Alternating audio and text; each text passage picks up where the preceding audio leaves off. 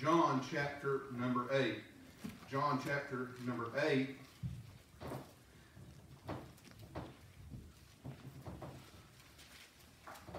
Today we celebrate the 4th of July. It's our Independence Day. And while we're wearing a red, white, and blue Sunday here, don't always wear our red pants, but on July 2nd, 1776, the Continental Congress voted in favor of our independence. And 2 days later, that was July 2nd, and 2 days later on the 13 colonies, they adopted the Declaration of Independence as a historical document. And what it was on July 4, 1776, it marked the birth of our nation and American independence. And today, July 4th, 2021, 245 years later, we're still celebrating and we're still patriotic and we're still shooting off fireworks and still have the same freedom and the same independence. And it's mainly because those that still fight for our country and still love this country, and the country still means something to them. But John 8 and verse number 31, if you'll stand for the reading of God's Word, it'll be John 8 and verse number 31. Stand if you're able. If you're not, you can be seated. But John 8 and 31 says this: Then said Jesus to those Jews which believed on him, If you continue in my word, then you're my disciples indeed, and ye shall know the truth, and the truth shall make you free. I'll tell you, we are free, but the freest you'll ever be is when you let the truth make you free. It says, They answered him, And we be of Abraham's seed, and we were never in bondage to any man. How sayest thou, ye shall be made free? And Jesus answered them, Verily, verily, I say unto you, whosoever committeth sin is a servant, is the servant of sin. And the servant abideth not in the house forever, but the Son abideth ever. If the Son therefore shall make you free, ye shall be free indeed. Dear Heavenly Father, Lord, we just thank you for the reading of your word. We thank you, Lord, for each and every one that's gathered out in your house. Lord, we thank you for those in the parking lot, those that might listen online later, and that may share it online on Facebook, YouTube. And Lord, we just thank you, Lord, that everybody may hear this. But here's the thing. We want to honor you and uplift you. And Lord, we're ecstatic about our freedom and our independence here in our country. But we got a decision to make this morning. And we got to choose our freedom in our spirit, freedom in our soul this morning, and give our hearts to you. Even if we're saved, we got to give our hearts to you. And even if lost, most important, we got to give our hearts to you. And that way we can celebrate freedom every day of our life. In Jesus' name, amen. As you drove up to church this morning, I guess some of you drove down from up the road, but you probably have seen at some point or another the big freedom sign that's out in front of the church here. I hope you've seen it, and I hope you have freedom in your own heart. I hope you've got freedom in Christ, but I hope you have freedom and you've thought about your freedom in the United States of America. Well, today we celebrate America and our American independence, and it's July 4th, and it's Independence Day.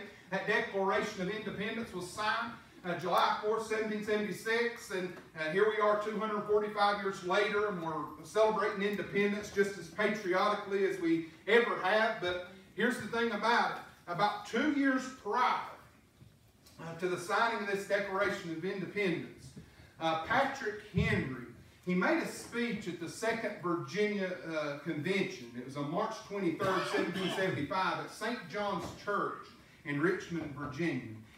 And Patrick Henry, he was credited here with having swung the balance. And what he did is he convinced this convention to pass a resolution that would allow those troops out of Virginia to fight in the Revolutionary War.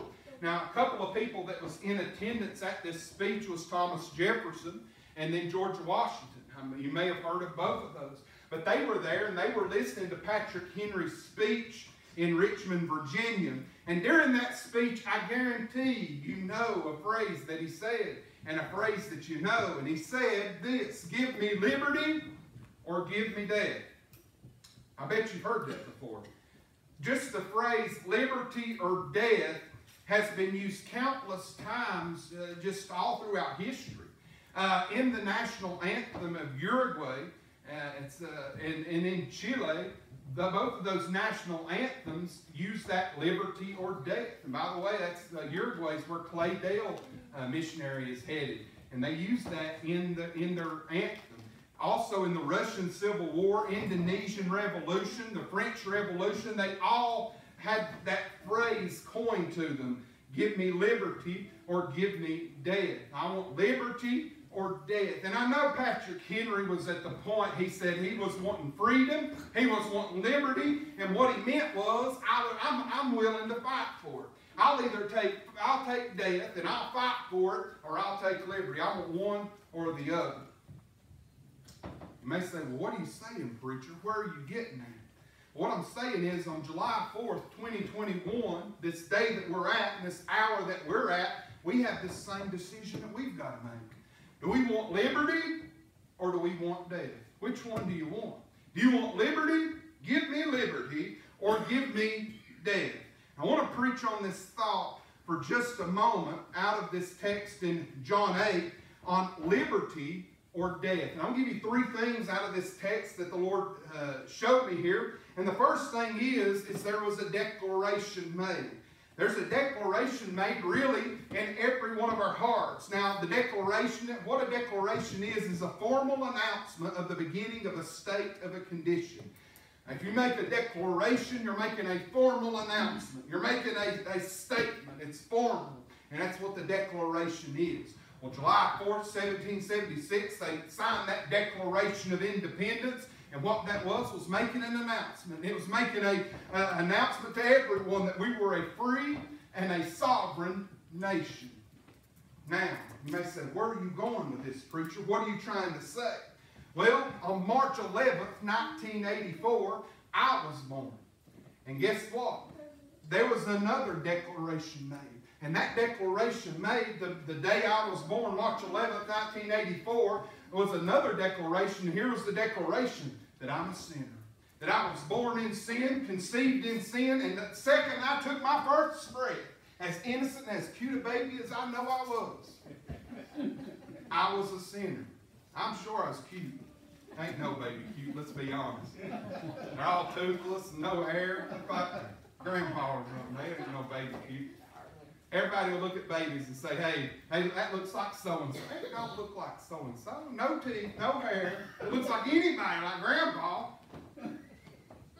But you got the Declaration of Independence and a declaration made. But as cute as those babies were, on March 11th, 1984, when I was born, a declaration was made. And it wasn't really a signed piece of paper. I guess there was a birth certificate. But when that birth certificate was signed, there was a declaration made that I was a sinner, that I was lost.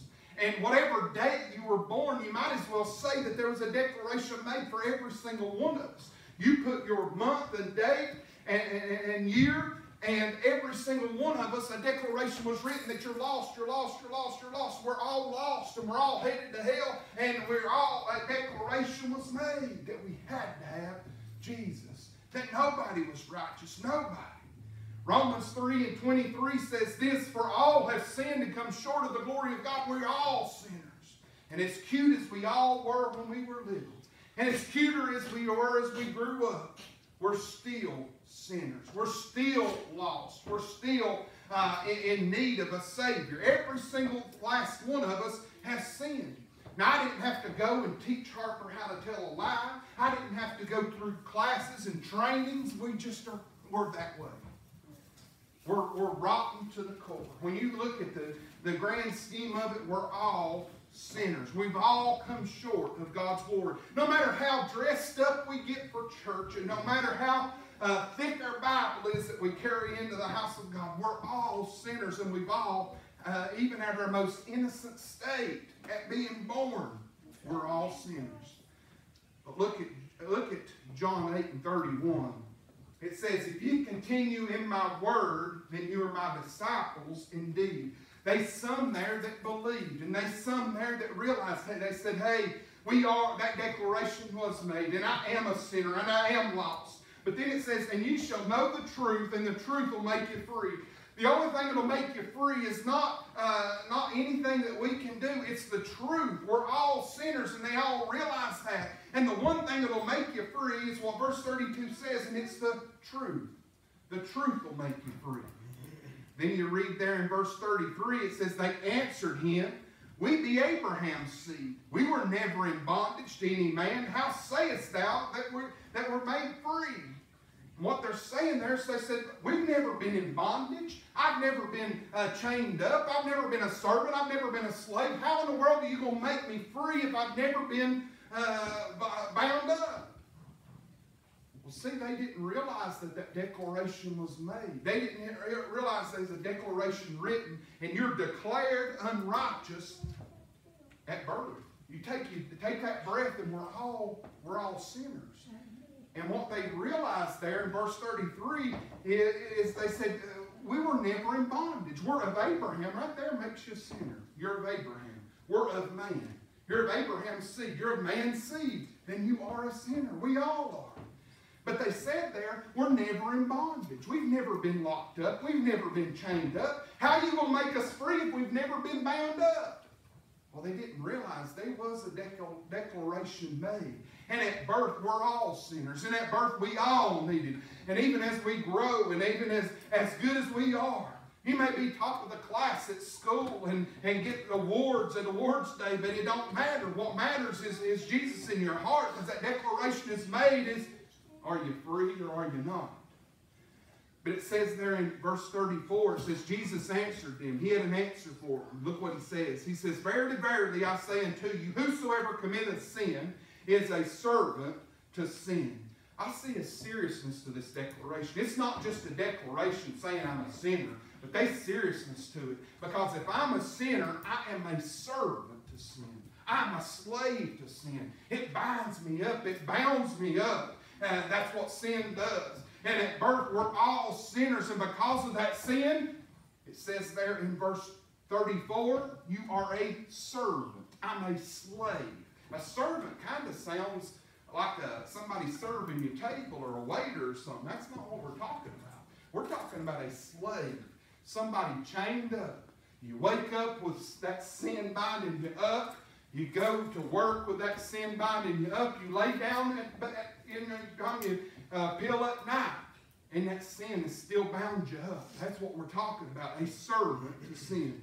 The reason is Romans 6:23 says the wages of sin, the cost of sin, the price of sin is death. And that's what happens. There's a price to pay for it. I'm thankful this morning that Jesus paid the price, aren't you? Amen. That He paid my price. That price was death, and there's two prices that could be paid. It could be Jesus paying that, or it could be us paying that price, and that penalty is hell. And really, if you look at death even deeper, it's separation from God. Separation from a holy and a loving Jesus. And you might be listening saying, I didn't choose death. The wages of sin is death, but I didn't choose it. It don't matter. It chose you. Because that declaration is written saying you're a sinner, and sin cannot enter heaven. There will be no sin. There will be no tears. There will be no sorrow. There will be no heartache in heaven, and sin can't enter heaven. And you're already declared a sinner at birth. So I see first thing here this morning that there is a declaration made. The second thing I see is there's a dilemma here. Now, the word dilemma means this. It's defined as a situation in which a difficult choice has to be made between two or more alternatives. Well, the dilemma here, what I'm trying to preach on here, is liberty or death. Liberty's the state of being free. So you've got one option. You can choose liberty, and you can choose freedom, and you can choose, I can just go free, I can have peace, and that's through Jesus. That's one option, liberty. The other one is death. You know what death is? That's separation from God. That is an end to our life, and that's that separation. So you can choose liberty, or you can choose death. And I'll tell you, when I think of the word dilemma, that sounds to me like I'm in a pinch. Like I'm at a store trying to figure out which one of these I'm going to buy. But I'll tell you, when you think about this dilemma, there ain't much of a dilemma to it. I I'd rather choose liberty over death any day in the world. I mean, I don't know that that's much of a dilemma. That's much of a fight or much of a thing to have to worry about. Liberty or death. The dilemma is that situation, though, that we've got to choose one. Which one are we going to choose? Are we going to choose liberty or are we going to choose death? Christ, are we going to choose Christ or death? Am I going to choose life or death? Am I going to choose freedom or death? And what a day, other than July 4th, to make that decision. Am I going to choose liberty and am I going to choose death? Which one's it going to be? Because let's look at verse 35. He says, and the servant abideth not in the house forever, but the son abideth forever. See, there's a servant. That servant or that slave is not going to abide forever. Well, you can come into church, you can feel a part, you can look the part, but you ain't going to abide forever because guess what? You're a slave or you're a servant to sin. And sin won't enter heaven. But he says there in verse 36 that but the son abideth forever. There's something special about being a son, and there's something different about being a slave. See, that servant's just a slave. That servant is a slave of sin. That servant has to answer to sin. That servant that can't abide with that family forever. That servant don't have an inheritance, but guess what? That son does. That son has an inheritance. That son has something that they can claim from the family because they're blood. They're considered a son or considered a daughter. My gosh. Liberty or death?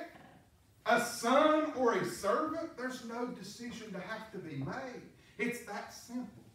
But you know, there'll be some people that they'll let pride just hold them back. They'll let the fear of what somebody might think about them hold them back. But my gosh, a son or a servant, there's no decision there. He says there in verse 35 that a servant abideth not forever. See, that there's something different about a servant than different about a son. I'm sure they were totally different. I'm thinking back to that prodigal son. When he left the house, he left the father's house and went out into that world and found himself in the lowest state possible. He said even the servants at his father's house had it better than I did out in this world. And that's the truth. But you get back with the Father's house, and then you be in the Father's house, and then you be a son. My gosh, think about how good that you got it. Romans 8:17 says, if children, then heirs. So if you're a child, you're an heir. Then it says heirs of God and joint heirs with Christ. See, that son has a right.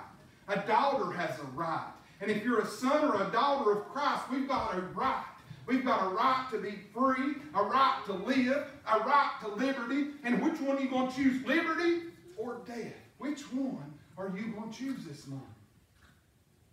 A true child has an inheritance. A true child has a total different makeup as a servant. They have an inheritance of the entire estate. We've got a part of every single thing that the Father has. And my gosh, He's got it all. Love and joy and peace and comfort. I mean, the Father has everything. And if I'm a part of that, I inherited every bit. Because that's why Romans 8:17 says, and if children, then you're heirs. If you're heirs of God, you're joint heirs with Christ. Why? Well, that declaration was made. And I've got a dilemma here. There's a declaration, but now there's a dilemma. Do I want to live in liberty, and I want to be a son, and do I want to be an heir? Do I want to inherit all this? Or do I want to just choose death and be a servant, be a slave, and not abide in the house forever, and there will be a time come where you'll either be in heaven or be in hell. And we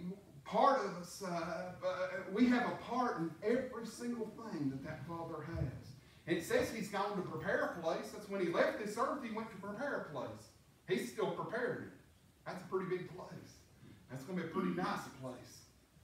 A place I'd like to be a part of. You may say, preacher, what do I got to do? I mean, it's simple. If you just want to get liberty and be a son or a daughter of Christ, all you got to do is like ABCs. Admit that you're a sinner. Realize that you're a sinner. Then believe. Believe that He died on the cross, and on the third day He's raised from the dead, and you're saved. And He did all that to carry on your sins. So admit, believe, and then just confess that He's Lord. Confess that He's Lord, but also give Him the throne of your life. Confess that He's Lord, but live by it. Follow Him. Let Him live and guide you. So I see two positions, and there's a dilemma here. Is it liberty or is it death? Is it going to be a servant or a slave and death? Or is it going to be a son or a daughter and liberty? So we see the declaration. We see the dilemma. But lastly, this morning, we're going to see the decision. See, that declaration, when we were born, said, hey, everybody's sinners. Everybody's lost. We're all declared sinners. We're all declared unrighteous. We're all, no one's holy. But then that dilemma comes, and there's a decision. A day has to come where you hear the gospel, and you've heard it here today. You've heard it. So you've got to make a decision. No, everybody here will leave this door and give an account into heaven one day with what you did, with what you heard today. Because this is the gospel. There's some people in these foreign lands that will never hear what's preached here today. They won't hear the truth. They won't hear the fact that there's a hell and the fact that there's a heaven. But there's a dilemma. Is it going to be liberty or is it going to be death? Liberty is accepting Christ and accepting His work, not what we can do, not by our works, but that true liberty is just accepting Christ. The ABCs.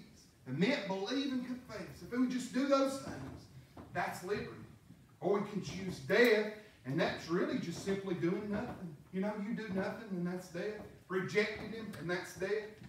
Letting pride just hold you back, that's death. That makes you a servant. That makes you a slave. Makes us headed to hell.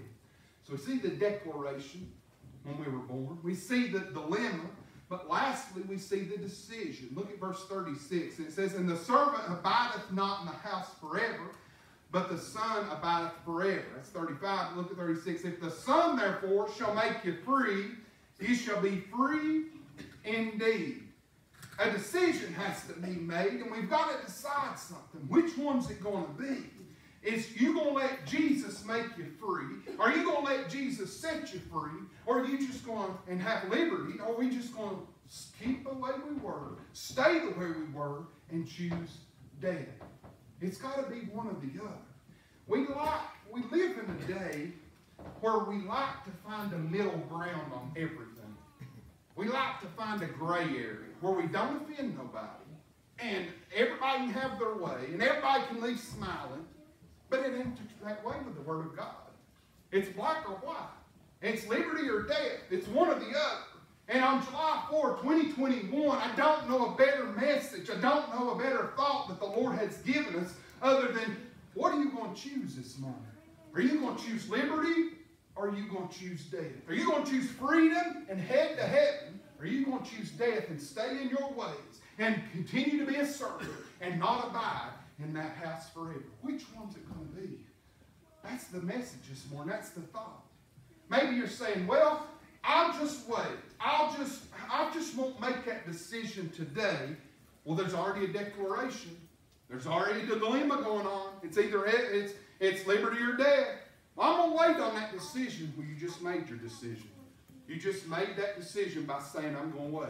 Because when you step out these doors, you may not be given another chance. As many of people lose control of their car, or somebody just be drunk on the side, celebrating the 4th of July on the wrong side of the road and hit you. We don't know. We're not promised tomorrow. So to say I'm going to wait till tomorrow, it may not come. We have a decision that we have to make. And here's the thing. You may be sitting here this morning and saying, well, I made that decision. Well, guess what? I made that decision too. On October 9th, 2001. I made that decision too. But here's the thing. You can make that decision and turn toward death as well. And I'm not saying lose your salvation. What I'm saying is you can live dead. You can live not in the fullness of Christ. You can live and not live with the life that Christ gave you. How are you doing that? Well, here's what you're doing. You're not choosing liberty. You're not choosing Christ. You're choosing death. And the thing that we like to wrangle our way out of sometimes, we hear liberty, we hear death, we hear lost or saved. We got to just push that to the side and say that don't involve us Christians. Well, the problem is sometimes maybe we're not living right. Maybe we're not doing what we ought to do. And that's causing death to come upon other people. And they're choosing that. Well, if that's a Christian, and if that's what a Christian is, I don't want it. So this goes for saved, it goes for lost. What decision are we going to make? Are we going to choose liberty? Or are we going to choose death? That's the message this morning. It's that simple, it's that plain, and that's it. Are you going to choose to be a son or a daughter? Maybe the Lord's been dealing with you over the course of a little bit of time. This is the day, July 4th. You'd never forget this day. July 4th, 2021 is the day I chose liberty. It also could be a day recorded in heaven. July 4th, 2021. The day you celebrate. What if the Lord opened the book? You get to heaven. He opens that book and says, you say, I'm a good person. I went to church. I read my Bible. I knew verses. Well, your name's not written in this book. And I'm sorry, you're condemned. And you're headed to hell. You didn't accept the blood. You didn't accept my son. No, preacher, no. No, God, my mom's over there. My dad, they took me to church. They said no. You've got to make that decision for yourself. That's a scary thing to hear this one, but it's the truth as I can ever say the truth. What if he opens that book one day and says, hey, July 4th, 2021, you heard that truth. You heard that preacher preach that truth. And you rejected that truth. And that book's closed. And you're headed to hell. She comes to the piano. Got two questions. Are you saved or are you lost? And if you are saved, are you choosing liberty?